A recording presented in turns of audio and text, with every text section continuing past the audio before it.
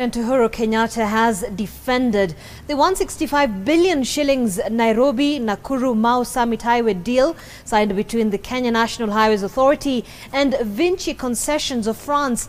Now, speaking in France, President Kenyatta touted the financing model as one which crowds in private sector and does not pile additional debt on the taxpayer.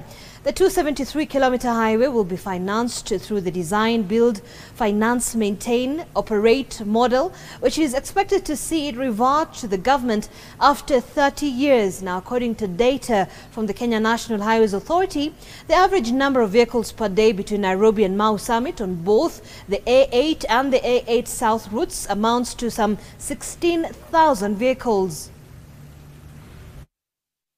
Investing in developing these roads on a concession basis. So actually, what Kenya and France are doing is leading in a new model of financing that does not involve debt, but rather that is encouraging private sector to put in their money and get the returns from the project that they're doing. A 1.3 billion euro project that is 100% financed by the private sector under the PPP framework.